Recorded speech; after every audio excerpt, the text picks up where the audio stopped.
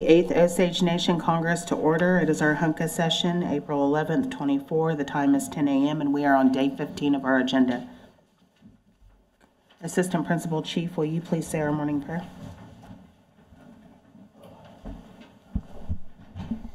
Yes, thank you, Speaker. Good morning, everyone. Dear Heavenly Father, I just want to thank you for this beautiful day and this pretty weather we've enjoyed, and for the recent rains, Lord. I've said this before, but I enjoyed the change of seasons, and spring is one of my favorites. Congress has a couple weeks left or less, and they've got decisions to make that affect those that they serve, and we just appreciate being able to be sitting in these seats and have the ability to affect other people's lives, and I just ask that you direct and guide us as we do that. I know there's people that are experiencing loss and mourning and those types of things, and Lord, and I just ask that you wrap your healing arms around them and comfort them. Lord, again, I just want to ask for forgiveness for our sins. All these things I ask in Jesus' name. Amen. Thank you. Roll call, please. Congressman Bighorse. Present. Congressman Hamilton. Here. Congressman Keene. Present. Congresswoman Lemon. Present. Congressman Maker. Here. Congressman Potts. Present. Congresswoman Redcorn. Here. Congresswoman Revard. Here. Second Speaker Shaw. Present. Congresswoman Stapler. Present. Congressman Tillman. Here. Speaker Goodbox. Present. Assistant Chief Walker. Here. We are now on approval of the journal.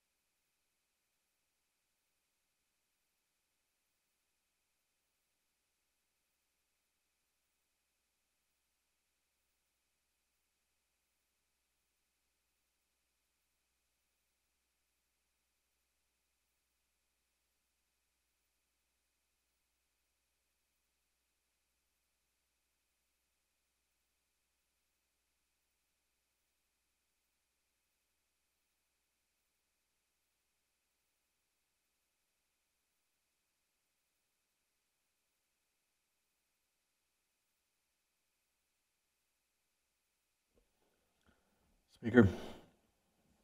Congressman Hamilton. Motion to approve the journal of April 10th as presented. Second. Motion and a second. All those in favor signify by saying yes. Yes. Any opposed say no. Hearing none, it passes. Thank you. We are now on reports of select committees. Hearing none, we are on reports of standing committees. Congresswoman Revard.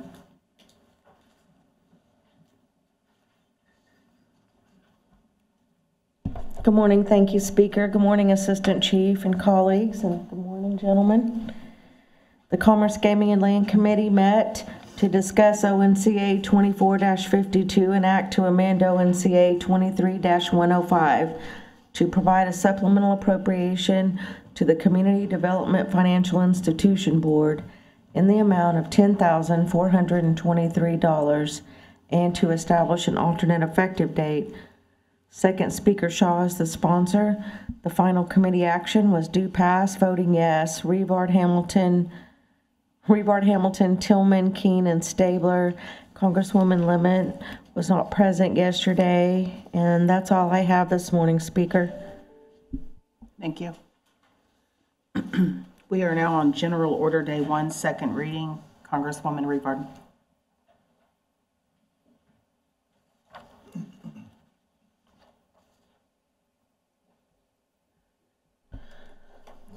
Thank you, Speaker. Reading ONCA 24-50, an act to amend ONCA 22-28 to include all pre-construction activities for the Heritage Center as part of the appropriation and to establish an alternate effective date. Thank you. Congresswoman Shaw.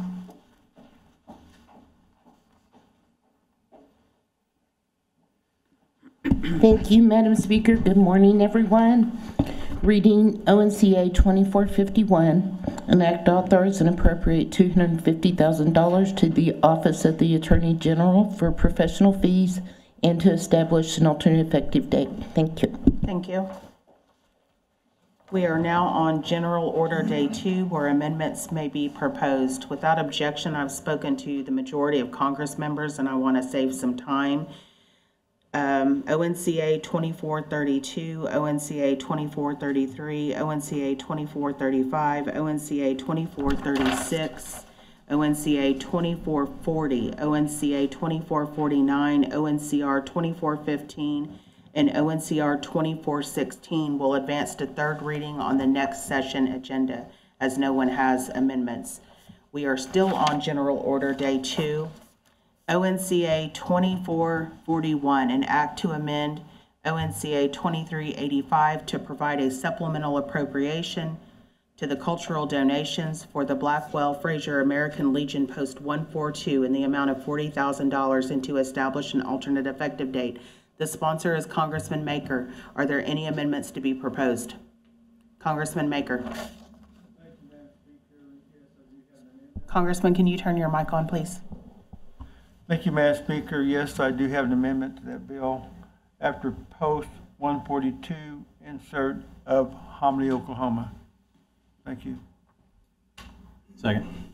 There's a motion and a second. Can you provide your page and line, please? Yeah, excuse me. Page 1, line 17. Thank you. Does the clerk have your amendment? Yes, ma'am. Okay, thank you. Thank you.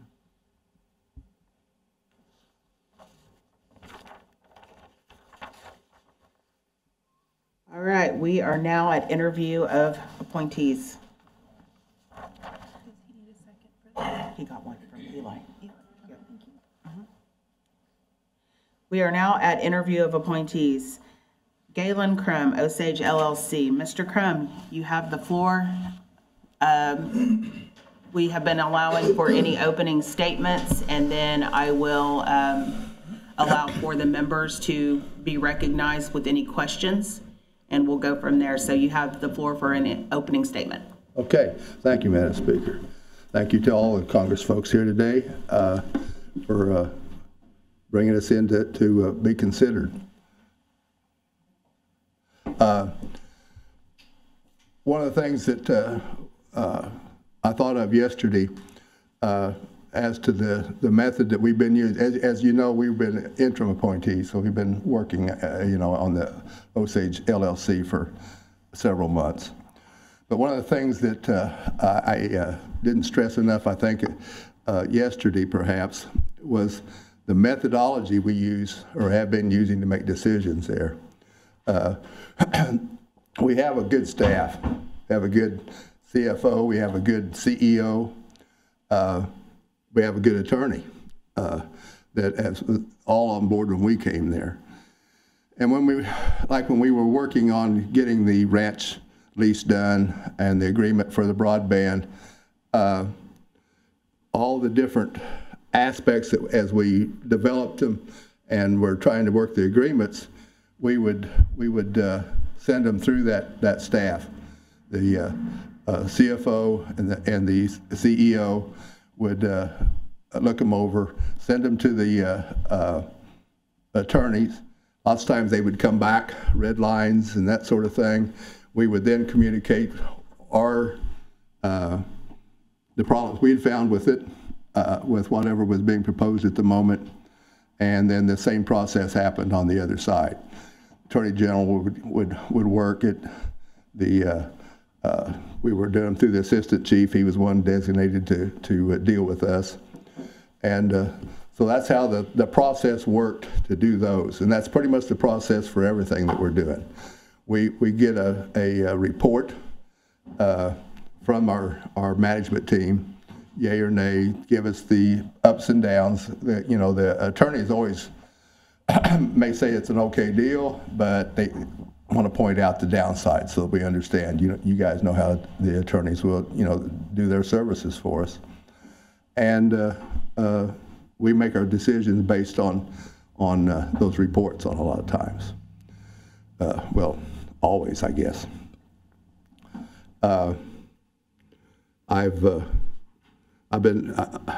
When we first started with the interim appointment, we had several things that was, I felt of urgent need, and that was the ranch was about to be dissolved in 90 days because the previous board had given the lease back.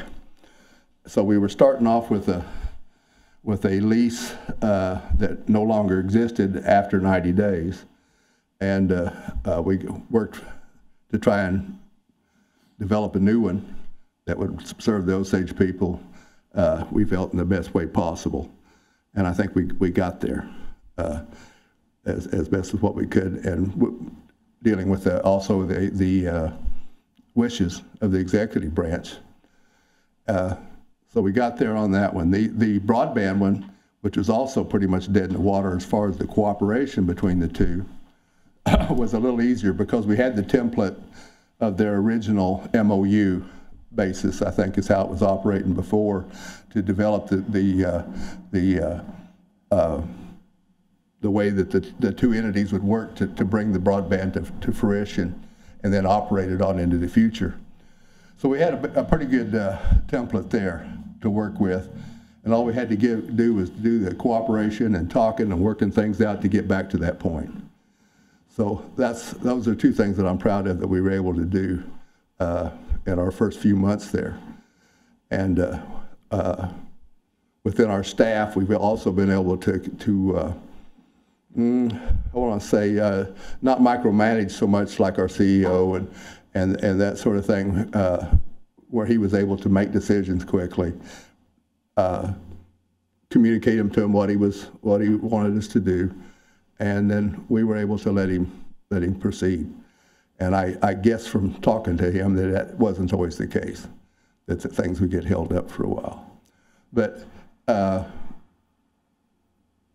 in my training and management of people for many years, at the fire service and ranching and everything that I've ever been involved in, I always felt that you put people in charge of something, you make sure they know what they're doing, and then you don't have to micromanage them. You can trust them to go forward, and if you can't, you get different people.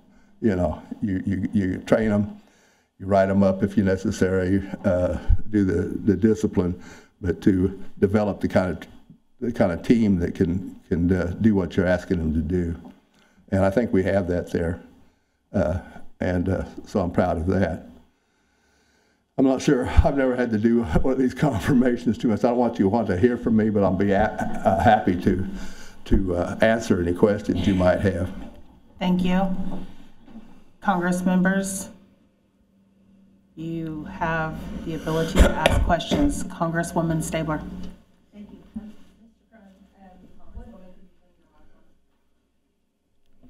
Yes, thank you. What is your position on the board at this time? I'm currently serving as the chairman. Okay, and in this time as chairman, can you tell us any business opportunities that have come forward that are any new business opportunities that come forward in the last 6 months? Yes, actually, of course, the business that we finally getting started with the broadband is huge. Oh, that's existing. But, yeah. Right, but within, as you well know, within the Osage LLC structure, there's several companies that are operating. Some of them are just companies in name only. They're not doing any business. Most of the things that we're going through right now are with OPDG and ONES are the two that are doing the most work. And we've been able to enter in a couple of new things with ONES. One of them would be an extenuation of more contracts that were similar to what we had before. just last week, the CEO had come across had been approached by actually another 8A company who find partners for people who are already doing business. And this lady's based out of Washington. I'm trying to think of the name of the company right now. I'll get it. And it's an abbreviation of like, anyway, I'll go ahead and tell you about the company. When we first approached her, she had some work that we could have done, we hoped, right away. It was somebody she was representing that needed a new 8A partner. And it would have been very lucrative, but they actually, we missed on that particular contract, but she has a bunch of others, and we've entered into agreement with her to try and have her present those. And one of the things that will most exciting to me about it was within the clientele that she has, that she's representing, we would get approval to do secret classified work. By that I mean, probably in bases that are, government bases that are doing classified work, but we would have the approval then to do that by signing with her, that we would get the approval to be able to handle that other aspect of government work where there were secret classifications. We've of course entered into our normal ranching stuff that we were able to do even while we were doing the transitions. We've been trying to get more staff on board, which is not new opportunities, but it will create new opportunities. We've been interviewing for a position whereby they would be largely a recruiter of new businesses. We've interviewed several people, have not settled on anybody.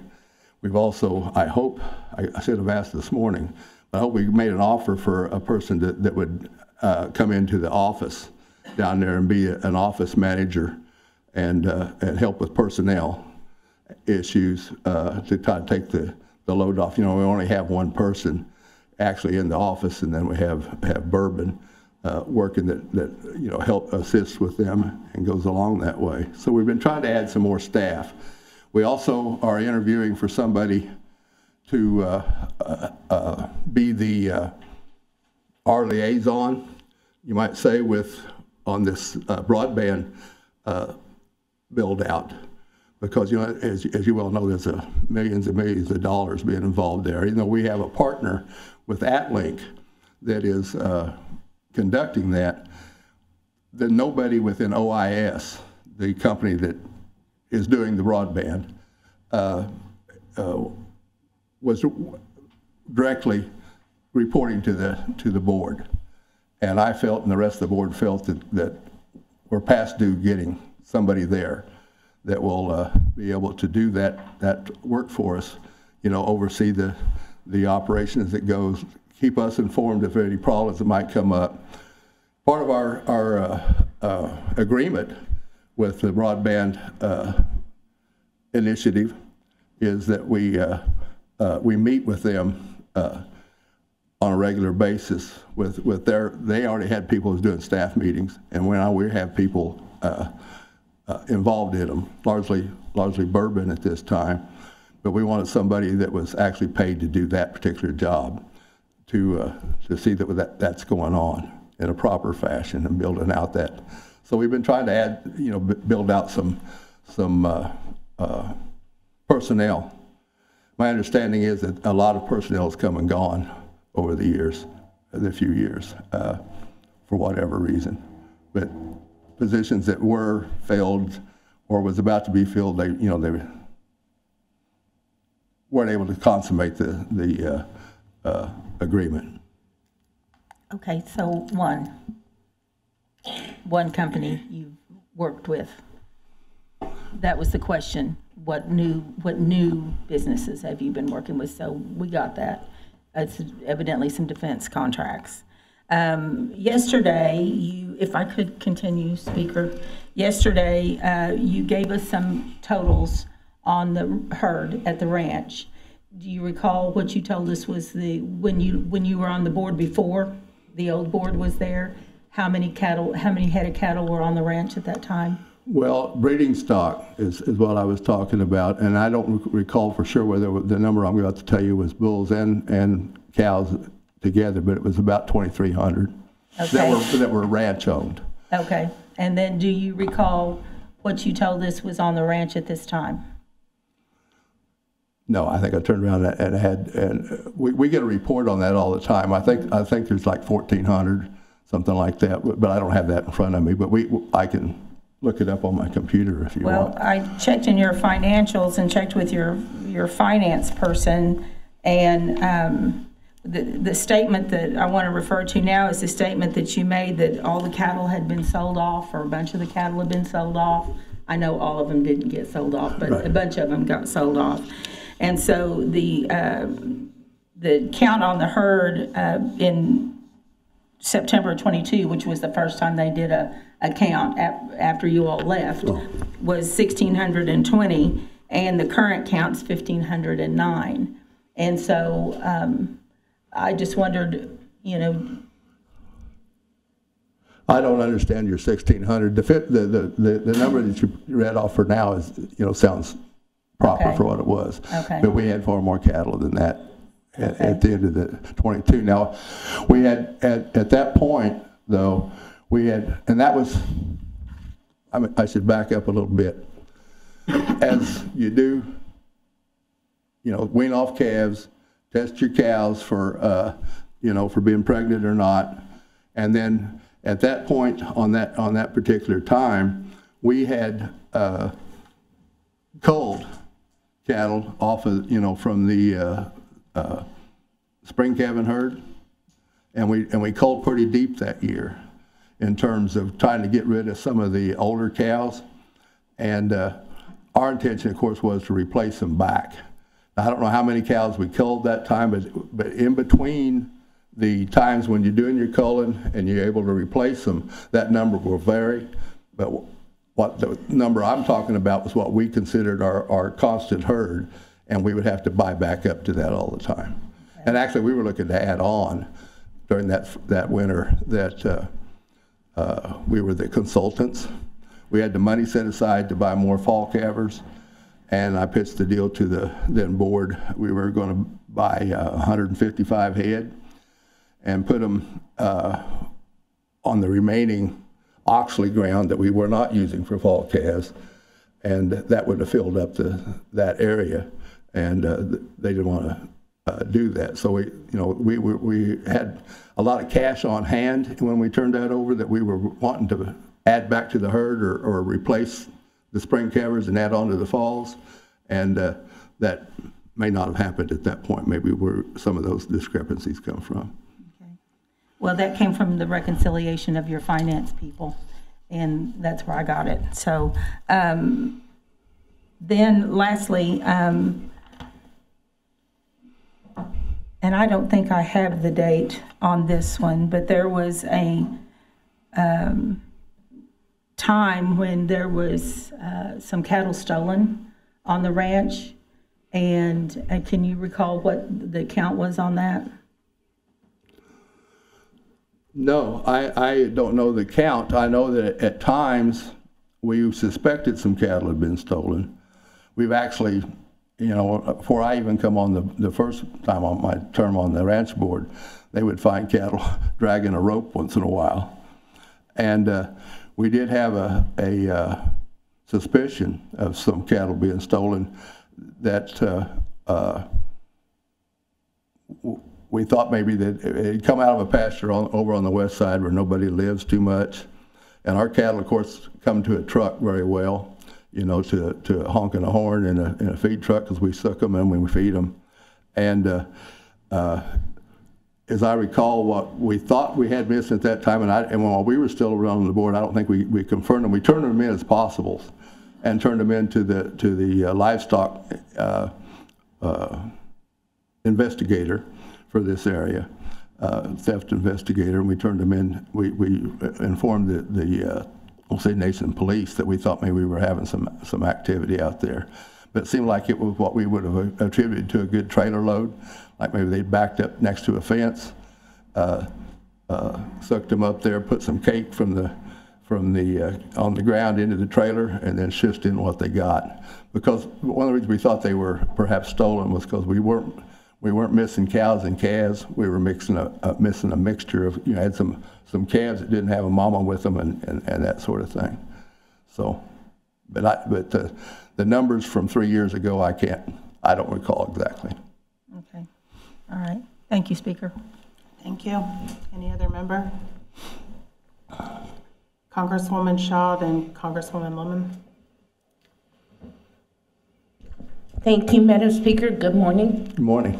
Okay, so we all talk about economic development. We know that we need it. We know that in order to continue to provide services to our members, increase services to our members, economic development is extremely important.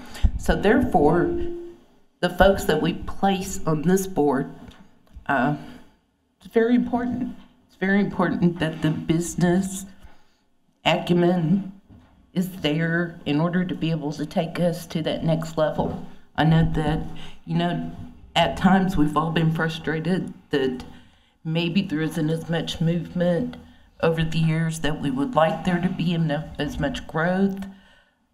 Do you feel like you can provide that leadership and provide that growth to not just the ranch, because I absolutely am there with you as far as your ranch experience, but from a business standpoint, tell me why and how you're going to help make that happen.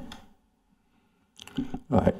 Well, as I kind of alluded to when I started off, we have a good team that had been hired, not by us, but by the previous board and put together on it, that are working now for it and been coming back to it. I believe that our, I guess I'm doing me now, my management style allows those people to work, and we encourage them to get out and do this. We have actually have a bonus structure that was not filled out the very best, but when we got here, but we had to deal with it some, whereby people are gauged by what they're doing. Part of that is to recruit new members or new businesses, especially the lady managing the ones. She receives a bonus as to whether she makes the not only on performing on the ones contracts, but on getting new ones. And we are constantly out there searching for new contracts and going. So my understanding of the board, we of course are going to do whatever is required. For instance, on the 18th, I'll be sitting on a panel for Tulsa Chamber of Commerce that they're putting on for Indian Nations economic development, and so I'll be there trying to do what I can to bring forward whatever contacts we can make with that. Of course, we'll be sitting on a panel with the Cherokees and the Choctaws and some of them that have vast funds. We'll be talking about what we're doing, but our admittedly our development is in infancy compared to what theirs is in terms of economic development and the funds they're able to funnel at them. But I'm proud of what we're doing, and I want to make that grow. And to facilitate our people to get out and hustle the stuff to go. And as an oversight board, I think it's important for us to give the staff we have and the recruiters we have the ability to get out and do the recruiting, and the funds, and to find the right people to do that. And like I say, we're trying to add more people on that their job is recruitment. And that's been a tough road to hoe right now to getting the right people. A lot of people with those skills are in demand for not just us, so we're having to compete with other companies to get them in. But we've interviewed several different times in the times that I've been there to recruit the proper folks that can do that recruitment. Congresswoman Lemon. Thank you, Madam Speaker. Good morning, Mr. Crum. Good morning. Thank you for being here with us today. Could you tell us, Mr. Crum, piggybacking off of what Congresswoman or Second Speaker Shaw mentioned about other business experiences that you might have that would lend to let me just back up a minute. You're here for an interview, and I feel like it's a job interview. That's what I feel like. I don't know about anybody else here, but I feel like we're asked to do a job interview, and the job description isn't really defined in a way that would normally come from the HR department. So we're asked to make decisions. This is just part of our process. So I feel like this is a job interview in an essence for us for then personally to take back and take time to say, does this person meet all of the needs that we require as a nation and as a business arm to take us forward?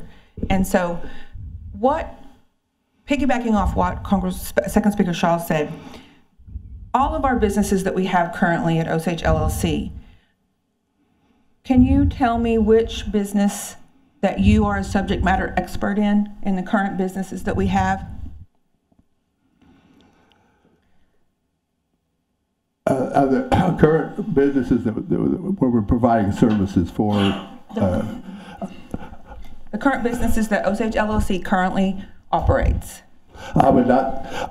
I was, I worked construction at different times, that sort of thing. So I have a little bit of background on what like Ones is doing with Fort Campbell with their work, that sort of thing. But no, I'm not an expert on any of them. I'm becoming much more adept at learning about the broadband and that sort of thing going forward. But as far as my experience from the past, I've been a chairman of the board or chairman of the committees on many different areas in my life. Lots of it revolved around agriculture, horse breeds and that sort of thing. Finance with being the chairman of the board for the government finance or state financed Farmers Relief Association for many years, where we bought insurance packages for the members, and both that were geared for investment and growth, and for just the basic life insurance, aspect of them. And we would interview, many people and work out different plans that we could use. That we were, using hundreds of thousands of dollars of state funds to do that with. I've served on the board of directors of a credit union for several years. I generally say like 10 or 12, but I don't remember how many it was. It was at least that many. And in that, I actually had some experience that we're going through right now with the audit. By the way, our audit appears to be going well. But of course, our credit union is audited like FDIC audit every year. So I had some experience with it was not FDIC. When I say that, it's the credit union side of that. Same sort of audit. I did that. I used them as just an example that you would understand. And dealing with the findings, dealing with what they might come back with and how we would fix them, that sort of thing. So I'm anxious to see how this audit goes. It's going much quicker, I understand, than they did before. Probably a lot of it because some of the business had never been audited before, if I understand right, last year. So that's just what I was told, that some of them up until that time they hadn't been properly audited. I don't know that. I was just told by our people that was it. So it took a long time. I understand they didn't get done until like July, And the same company's doing the work this year. And we've been, of course, they've been coming back with us with sample requests, just like, under my leadership on the credit union. And we've been providing those, and they told us that the latest communication with us, they thought they'd be done this month.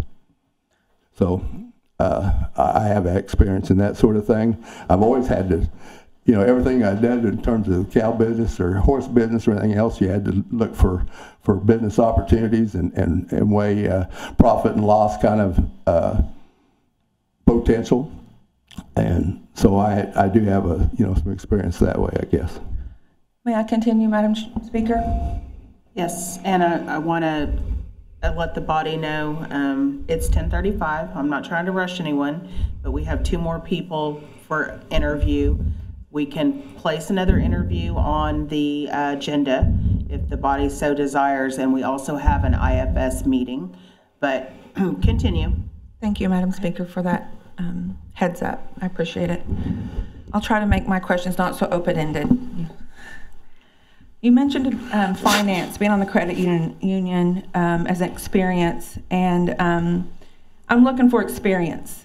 And I know that during the committee meeting that I voiced that I didn't feel at this point in time that the experience was there. And so I want to go back and talk about some experience. However, I do want to start with, will we be seeing a dividend based on your financial experience with the finances that we have currently? Will we be receiving a dividend based on a dividend plan that's outlined in your articles of operation for Osage LLC? Yes, yesterday we presented actually with the material that we did. Our CFO had prepared as part of our presentation yesterday, and I'd have to bring it up on my computer, but we were projecting a $430-some thousand dividend, I think, was what we were projecting at this point in the mid-year for what we would be offering or dispersing next fall. Okay, great. And may I continue? Continue. Thank you. So you were a prior ranch board member. The ranch board was dissolved and placed under Osage LLC. Then you became a ranch subject matter somewhat expert in ranching as an advisor for the transition piece to help Osage LLC transition to the dissolution of the ranch board and then taking on the ranch. Can you tell how long were you an advisor, and when was that partnership with the Osage LLC board dissolved for you? Okay, there was a little bit of paperwork in October before that actual dissolving of the Osage ranch occurred. It was only a few weeks, I think, into October. We were actually approved as the Osage ranch board in the fall session, but then because it was realized, I think, toward the end when he wasn't even going to interview us or do it, that if he didn't have a ranch board, we were getting ready to sell calves in October. That was the spring calf normal time that you need the ranch board to be able to sign off on those sales. So that's a long expected to say it was mid-October. We were terminated, I guess you could say, by means of a email in June, shortly after the elections. I can't tell you right, I could look it up, but I don't know the exact day, because I'd worked the elections and come down with the COVID right afterwards, on the June stuff. By working it, I mean I helped with the Minerals Council part of the election. And we received an email saying that we weren't being terminated for cause, but we just weren't needed anymore. And that was the extent of how we were terminated. That's the first time in my life I'd ever been fired, so I didn't know whether that's the normal way of doing it without talking to anybody or not. I know it wasn't the normal way. I fired a lot of people in my time, but that wasn't the normal way we did it. And we weren't even paid for the last month. It was mid-month sometime. It was after the elections, a week or so after the elections, long enough for me to get sick. So you were an advisor for close to 8 months. You and the other two gentlemen were an advisor in a transitional period for 8 months, is what my calculation would be if you were in October and then to June. And so in your, when you were chairman of the board, which that's what you were when you were at the Osage Ranch Board. In my last position, yes. Okay, thank you. I'm going to talk about the CARES cattle. Did y'all have a binding contract with the executive branch when you accepted the CARES cattle? And, I mean, just yes or no. And did you take board action in your board minutes saying that you have a contract, that it's being signed and negotiated, and or on an acceptance date when you would accept the cattle? And then, yeah, so did you have a contract with the nation concerning the care for the CARES cattle, because they were not assets of the ranch, they were assets of the nation? I was actually involved in all of the CARES funding that we did that summer. All the fences we built, everything that we did. I actually bought the cattle. In terms of I was the one that found the cattle for them, and we worked with them, telling them what we were finding, the pastures we could go to. The ranch had been given an amount of money to spend on CARES Act stuff. And of course, if you recall, all of that had to be spent before the first of the next year, and then that got amended. So we were the ones, as the ranch, that was, and in cooperation with the executive branch, decided that part of what we could spend that money on was cattle. And it was originally thought that it wouldn't need to have any other legal designation on it, that they could just be part of the ranch cattle being brought in. But as the lawyers got more involved with it, they said that wouldn't be a very good idea because of the requirements for CARES Act to be implemented. So we purchased the cattle. By we, I mean the ranch wrote the checks out of us, or we asked for drawdowns from the people that was running the CARES Act stuff. Part of what we did that time, we wrote checks for. Part of it, we got the nation to write it, and I can't tell you whether the nation wrote the check for the CARES Act cattle or not. They were bought in a couple of different pieces, and recalling from this time away. As far as an agreement that we had an MOU with them that said that when we realized that they had to be separated out, we had an MOU with the executive branch that said basically, it was a little more involved in this, but it said basically that we would manage these cattle, look after them, and the proceeds could come to whatever mechanism. I assume we were dealing with the environmental group, dealing with Jan and her group on what we were dealing with them, where we were putting them, that sort of thing. But the agreement said that we would do that as long as the ranch was never losing any money to manage those cattle for them. Okay, so that was the extent of a contract. So no written, documented contract. It was just a verbal agreement. We had a written MOU. You had a written MOU for you all to assume the care of the cattle with no capital infusion. A written MOU to say that this is how the cattle are going to be taken care of, and executive branch is going to give you this money to help take care of for those cattle. After the lawyers decided. No. So no contract. At no point did we expect the executive branch to give us any money. We were going to operate them. We would sell their calves. We would provide cattle for the butcher house. Oh, that's another question. So did you have a contract with the butcher house to provide cattle for them also? Because we ended up in a situation where it was he said, she said. They said that the cattle were too fat, the cattle were pregnant, the cattle were too thin. We weren't getting enough. So did you have a binding contract with the butcher house? to supply them with beef for food sovereignty? No, we just had an agreement on the pricing for the cattle that we sent there. And we started, the CARES Act cattle during that first year, there weren't any of them to send to the butcher house.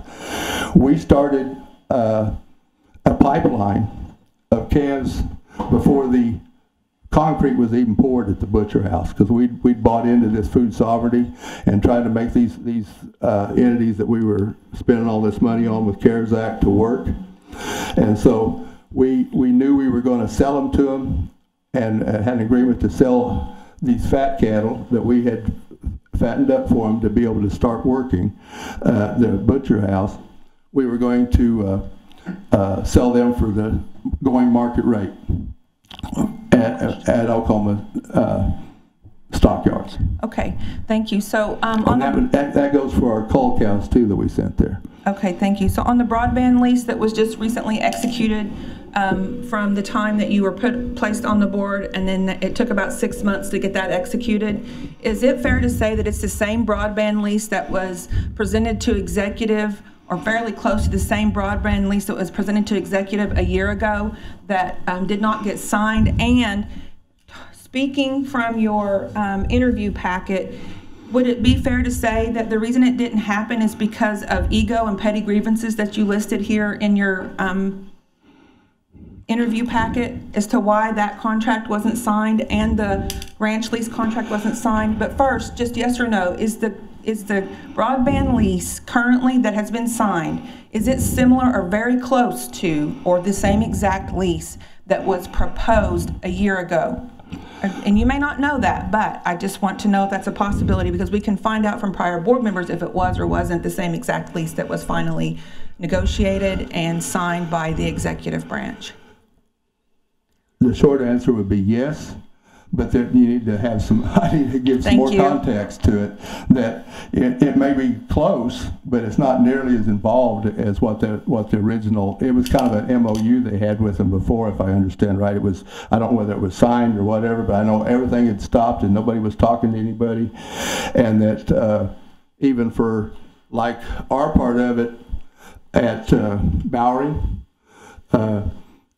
we had to make agreements because we couldn't, when I say we, the previous board, the royal we, I guess there, had to make agreements with AT&T to be able to use their system to start actually operating up at Bowery, because there was a tit for tat of some sort. I never tried to get back with it. You know, somebody pulled the card and then somebody else cut them off from the cable. I didn't try to get into that, you know, how those happened. I know now that we're operating in cooperation and doing them. So the answer is yes. Yes, Thank you. and let me expand just a little bit more. How I know that is because Rick Perrier, one of our previous board members, one of the first things I asked him when we got the proposal from the executive branch was, is this something that meets the spirit and the idea that you guys were trying to work with the first time? And he come back and said, yes, it does. So I'm relying on Rick's expertise on how it did the first time to tell you that, yes, it is very similar, because that was my question right off the bat before we even talked anymore. Did this meet the spirit and the intent of what you guys were trying to do the first time with the nation? Mr. Crum, thank you very much. We're going to move on. We're going to, members, we've got two other folks, and like I said, we can have another interview, but I want to get the other two gentlemen that are here today to be interviewed at the podium. Mr. Crum, thank you for your time. Thank you, Madam Speaker.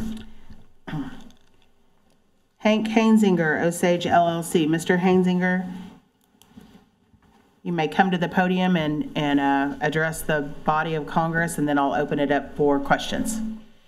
Good morning, folks. My name's Hank Hainzinger, and you've all got my resume and probably read it, so you can, I'm ready to go. It's another great day in the Osage.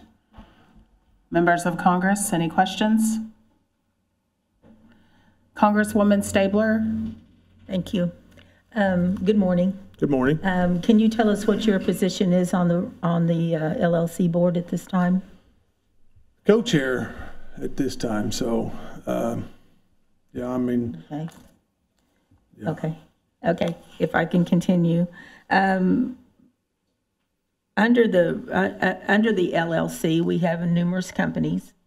And then the LLC was moved under there. Can you give us your opinion of the current structure and any changes that you would like to make to that current structure? You know, we've got really good people, you know, with our CFO and our CEO, and the things that I really see that we've got things to really work going forward with the broadband. I mean, things is going to work forward in that. We've got the ranch lease signed, and the ranch, that's a good solid deal. You know, we'll make a generational ranch. What our dream was about the whole people, the whole Osage Nation people was wanting to make a generational ranch. We've got that firmed up. We've got the wind shape and the Skyway 36 thing. You know, when all that comes together, it'll domino. It's taken some time. That's been working. I remember when Mr. Redcorn was sitting here as a Congress member talking about that, and then as assistant chief with the Skyway thing. So it's taken some time for that thing to come together, but it's going to come together and it'll domino if we can just stay with it and make it and not quit it, you know. So with the wind shape stuff and the Skyway thing, yeah, there's lots of good things. There's lots of good things that can happen. So with all of that, at different times in board meetings and different comments from different board members, we've heard that you're wanting to move the ranch out from under the LLC. Is that your opinion as well, or? You know, the ranch, the people in the ag world takes care, you know, it's not normally, you know, people make good decisions. They are, I guess you'd say, most of them are self-made, and you know, they make wise decisions. They think about what would be good for the ranch, and the only thing that I think would be good for the ranch was to be off by itself while it was doing its stuff. But the ranch is 60+% of the LLC, so at this time. So I mean, it's making some of the money. So I don't think it wouldn't go well right now out from underneath it. So. Any other member? Congresswoman Lemon. Thank you. Good morning, Mr. Heinzinger. Good morning. So, did you guys recently purchase cattle for the ranch? Was there a recent? Since I've been on the interim deal, we haven't purchased or sold anything. You haven't purchased. We've sold a few bulls that didn't pass their semen test the other day. I think there were 7 or 8 bulls we sold, but we haven't purchased any cattle while I've been there. Okay. And in your interview packet here, you mentioned, I'm just going to read from it if you don't mind. We were in the midst of COVID, and the ranch board made a decision to make food sovereignty a priority. We worked closely with the newly established Butcher House Meats and with OSU to set up a feedlot to provide the Butcher House with up to 50 head of cattle per month. Mr. Heinzinger, did you all have a binding contract with the Butcher House to provide them 50 head of cattle per month? No. Okay. I mean, all of that was all young stuff, and we was trying to be geared up. You can't gear up cattle, and you can't, you know, it takes time to gear that up. So we was being ready for that. And it also says here that we bought a walk-in freezer for food storage during COVID when meat was scarce at the grocery store. We wanted to make sure we could store and provide meat to tribal members in the event of emergency. Is that currently being done? Is there meat currently in that freezer to provide for tribal members? You know, I don't know if there's any meat in there currently, but since we've got the Butcher House, but we got that built before they was building on the Butcher House.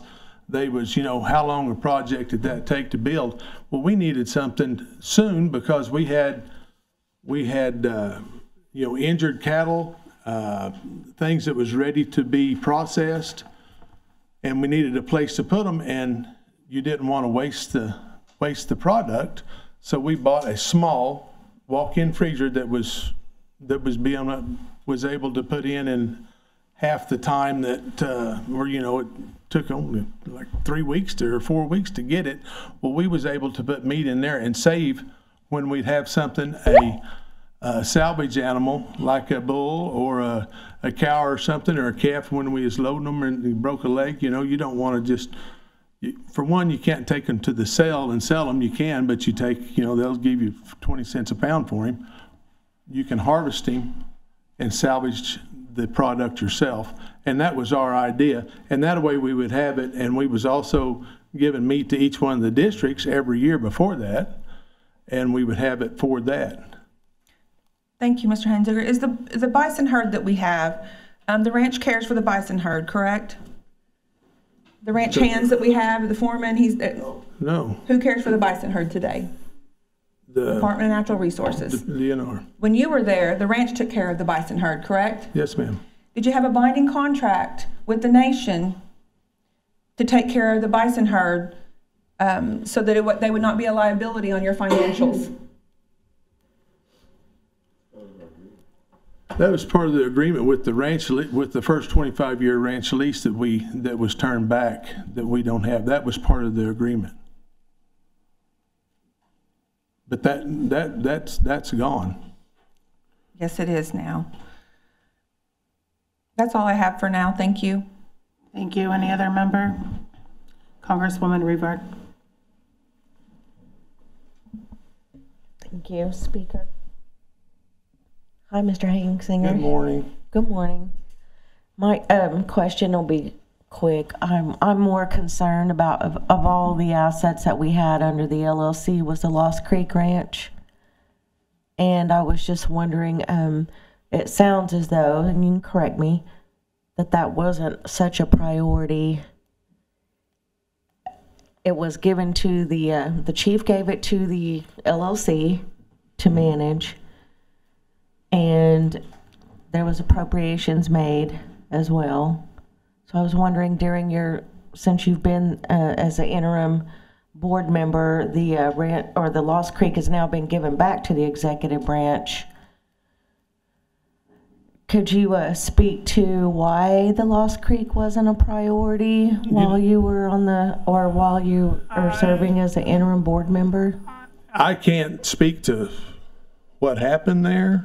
But I can say is when I came in October, the lease had already been given back to and we had one meeting, and then it was 30 days, and then we was out, or the lease was over with.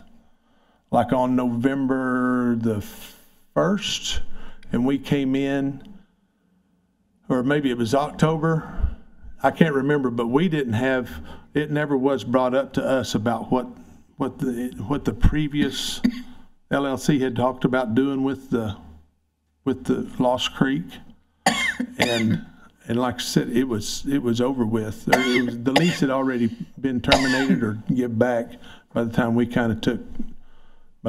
came in to working. Is that right? I mean, is that what you wanted to hear? Well, no, I'm not asking you for what I want to hear. I think it's a beautiful property and things need to be done to it. Yeah, okay. I was just wondering why my concern, and I'll keep saying it until somebody puts a nail in it, is that the Lost Creek property that we purchased was an asset being managed by the LLC, and you're saying that the lease at the time when you took when you were sworn in, you're saying soon after the lease wasn't part of? Soon after we came, the lease had already been given back. Okay. And, the lease had termed out. I guess termed out or given back, or however that works. I don't know. But yeah, I mean, we personally never did ever try to have anything to do with any of that before. That was all before us. Okay. And the giving the lease back, yes. Yeah, that wasn't in our votes, in any of ours. But did you guys participate in transferring the asset, or not transferring the actual asset, but the management back to the executive branch? I have no recall, and I don't think my name was stamped on any of that. Okay, thank you, sir. Congresswoman Redcorn. Thank you, Speaker. Good morning. Good morning. I see in the report that you all sent us that you've discussed, you know, the lower net income for the ranch this year is partially due to the contract delays. And so that aside, what is the new projected lease income for the ranch, like on an annual basis? Like what of the leases that you all have, hunting leases, pasture leases, all those things? Because I'm looking at the previous 24 to 26 budget forecast that we'd been given last year, and I know that that was based on an old contract, and I know all that. So now I heard yesterday that there's new lease income that you all will earn. What is that now? I don't know to the dollar amount. I mean, I can get that easy enough. I mean, it's all easy enough to get. The cow contract, it's pretty rock solid. I don't have that to the dollar amount, but it's easy enough to get. The cow calf income is going to be, less calves to sell, but with the prices being pretty steady as they are, which is forecasted to stay pretty good for a while. The calf sales will be good, but like I said, it would have been a whole lot different if we'd have been selling 850 calves versus 600 calves, but I can get that breakdown if you want the exact dollar, because once the leases are taken care of, the grass leases, that's a rock solid number. No ups, no downs, no change, just set from year to year when you release them. But the lease market also works like a cattle market. I mean, grass is a commodity. It's a harvested product. And if the cattle market's good, the grass market will be good. If the cattle market's low, the grass will be obviously cheaper. So, I mean, a guy can't hardly forecast himself on, we're going to get $40 an acre for our grass this year. Well, then calves turn around and they're worth 80 cents a pound when it's costing $1.20 to produce them. You're not going to get $40 an acre this year. So I mean, so the market is with everything is a market. You got to follow your commodity markets. May I continue? Continue, please. So on that conversation point, and you made the comment a while ago that the ranch is currently 60% of the LLC's business, and I don't disagree with you. But there's a fence line. We only have so many acres. The ranch is only so big. We can only have so many cattle on it. And you just said the same thing, cattle prices and grass prices, all those things will fluctuate. The market's going to differ. I know that there's probably some ability for the ranch to grow, but I don't feel like we can hang our hats on the ranch being our primary moneymaker for our LLC. It can be very stable income within our business. So my question to you, because you're being tasked with being put on this board that's managing multiple business streams, multiple income streams that vary vastly, lots of variety, which is great.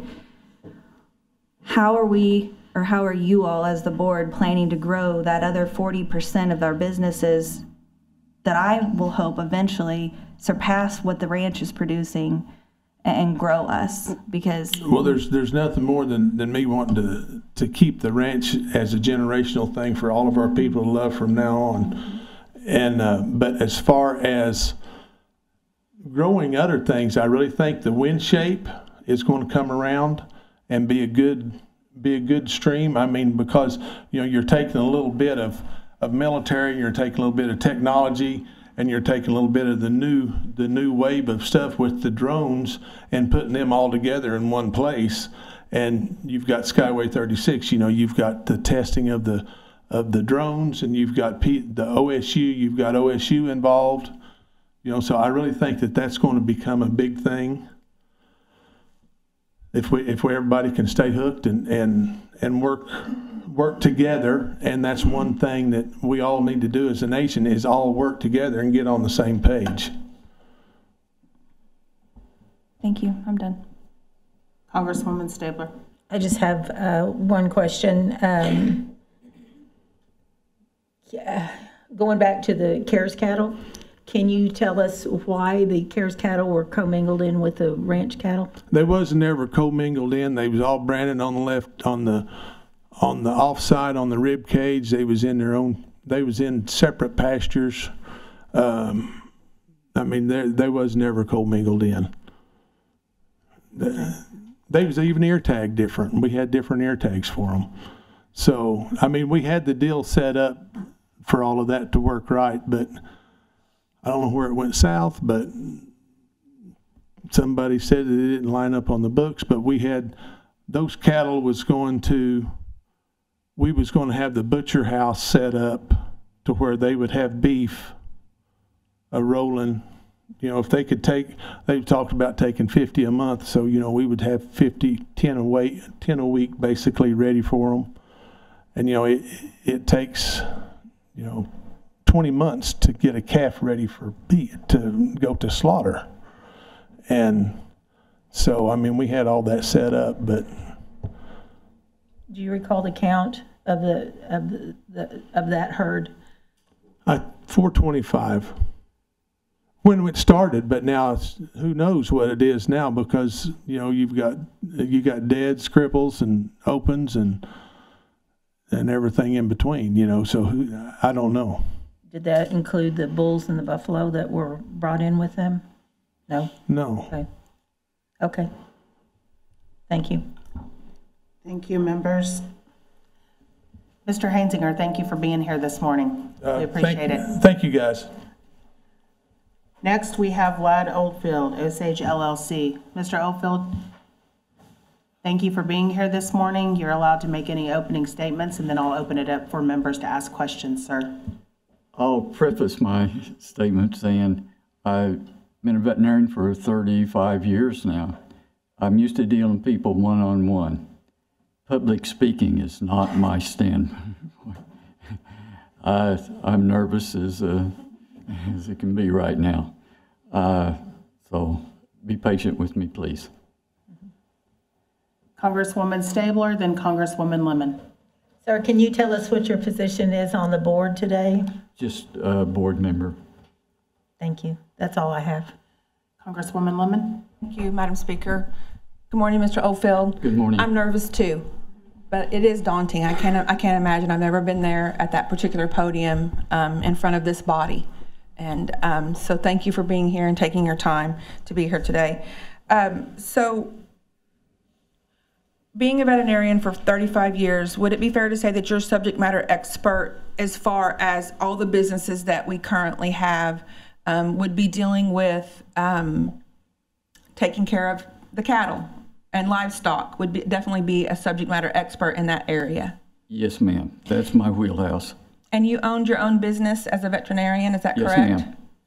And 34 years I worked there. 34 years. Okay, sorry. Okay. What do you see as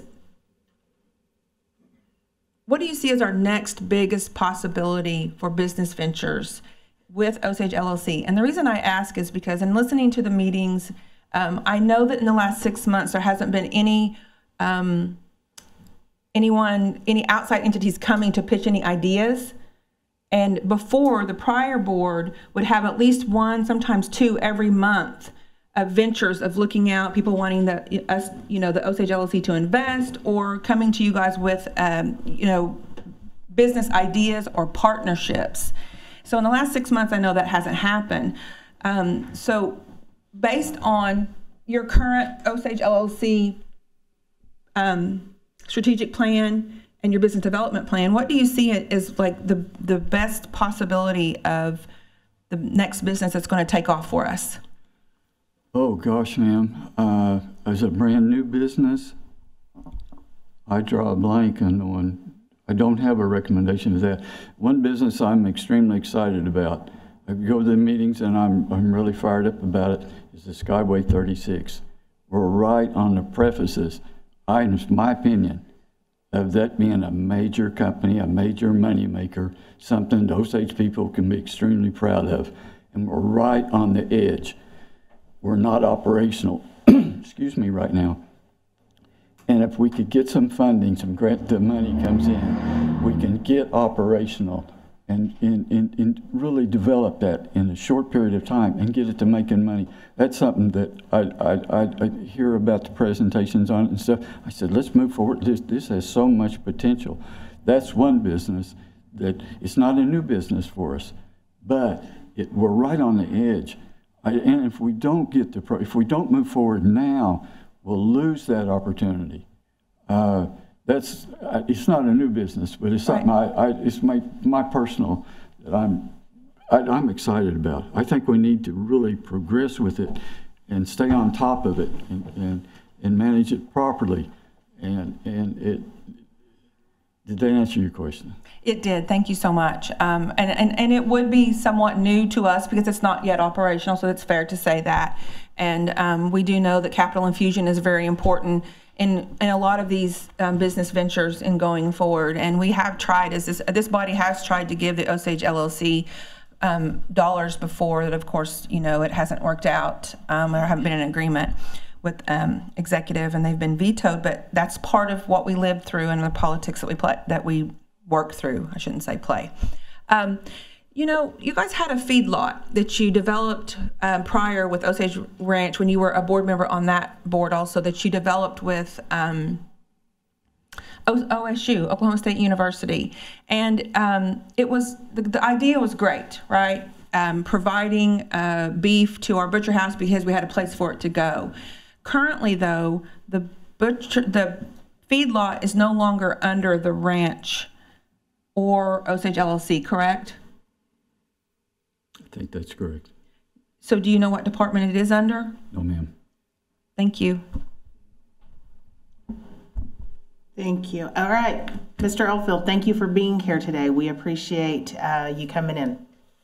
All right, members, we are now at confirmation of appointees.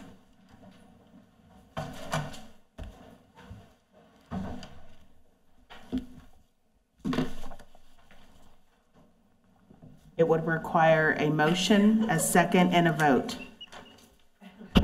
Just Speaker. I'm sorry. It's okay, Speaker. You're fine. I'll make a motion to confirm Amy Tallchief to the Osage Nation Gaming Enterprise Board. There's a motion and a second to confirm Amy Tallchief to the Osage Nation Gaming Enterprise Board. Any discussion? If not, roll call, please. Congressman Bighorse, Yes. Congressman Hamilton, Yes. Congressman Keene, Yes. Congresswoman Lemon, Abstain? Congressman Maker, Yes. Congressman Potts, Yes. Congresswoman Redcorn, Yes. Congresswoman Revard, Yes. Second Speaker Shaw, Yes. Congresswoman Stapler, Yes. Congressman Tillman, Yes. Speaker Goodfox, Yes. Amy Tallchief has been confirmed to the Osage Nation Gaming Enterprise Board. Congresswoman Stabler. Motion to confirm Holly Wells to the Osage Nation Gaming Enterprise Board. Second. There's a motion and multiple seconds. Thank you. Any discussion? Hearing none, roll call vote, please. Congressman Hamilton, Yes. Congressman Keene, Yes. Congresswoman Lemon, Yes. Congressman Maker, Yes. Congressman Potts, Yes. Congresswoman Redcorn, Yes. Congresswoman Revard, Yes. Second Speaker Shaw, Yes. Congresswoman Stabler, Yes. Congressman Tillman, Yes. Congressman Bighorse, Yes. Speaker Goodfox, Yes. Holly Wells has been confirmed to the Osage Nation Gaming Enterprise Board. Speaker. Congresswoman Revard. I'll make a motion to confirm Teresa Rutherford to the Osage Nation Tax Commission.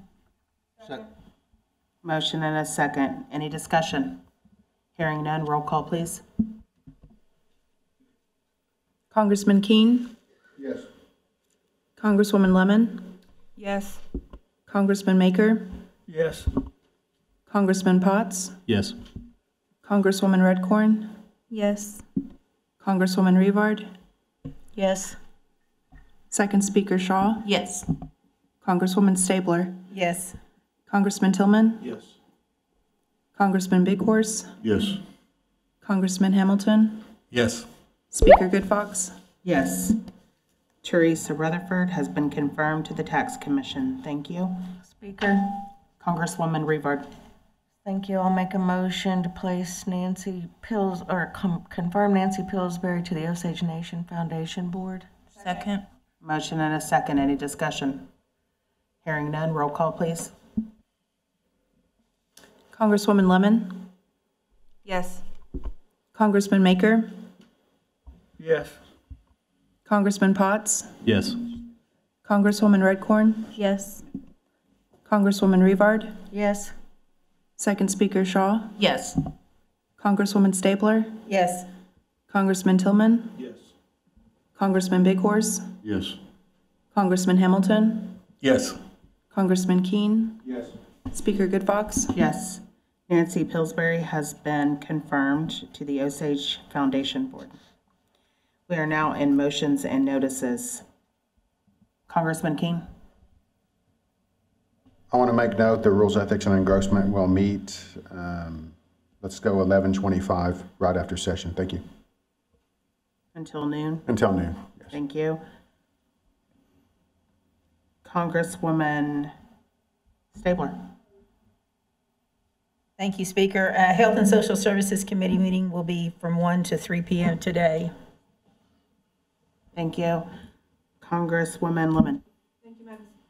Thank you, Madam Speaker. Government Operations Committee meeting will be today from 3:15 until 4:15 p.m. And I will make the motion to adjourn. Madam Speaker. Sorry.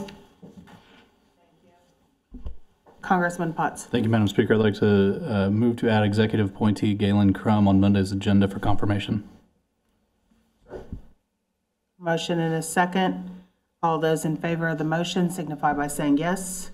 Yes. No. No. Any opposed, say no. One no. Stabler, Lemon? Madam Speaker. Give me 1 second, please.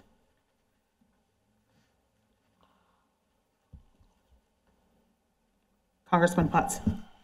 Thank you, Madam Speaker. I'd like to make a motion to add Executive Appointee Hank Hangzinger on Monday's agenda for confirmation. Second. Motion and a second. All of those in favor of the motion signify by saying yes. Yes. Any opposed, say no. No. No. Stabler, Lemon, thank you. Okay, I'm going to ask for a roll call, please. Congressman Maker, Yes. Congressman Potts, Yes. Congresswoman Redcorn, Congresswoman Rivard, Second Speaker Shaw. We have too many microphones on. Congressman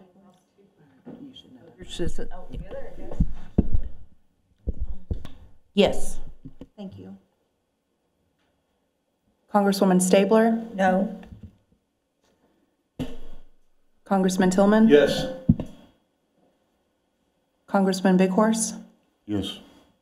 Congressman Hamilton, Yes. Congressman Keene, Yes. Congresswoman Lemon, No. Speaker Goodfox. Yes. Madam Speaker. I'm not ignoring you. Give me just 1 second. I'm writing all this down. That was 4 no's. 4 no's. Okay. Congressman Potts? Thank you, Madam Speaker. I'd like to make a motion to add Executive Appointee Ladd Oldfield on Monday's agenda after, for confirmation. Second. Motion and a second. All those in favor of the motion signify by saying yes. Yes. Any opposed, say no. No. No. Roll call, please. Congressman Potts, Yes. Congresswoman Redcorn,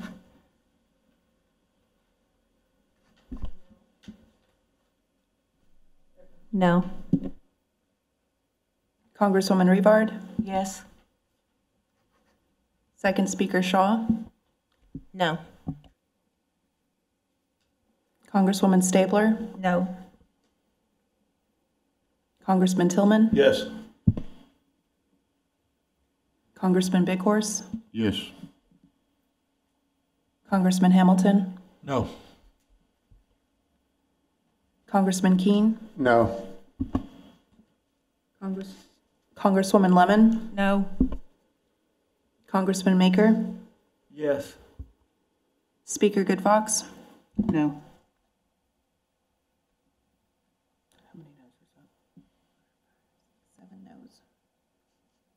It fails.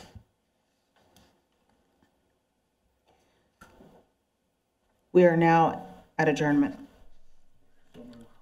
Speaker, Congressman Hamilton, motion to adjourn until 10 a.m. Monday morning. there's a motion. Is there a Second. second? Motion and a second to adjourn until Monday at 10 a.m. All those in favor of the motion signify by saying yes. Yes. Any opposed, say no. It passes. We're adjourned till 10 a.m. Thank you, everyone.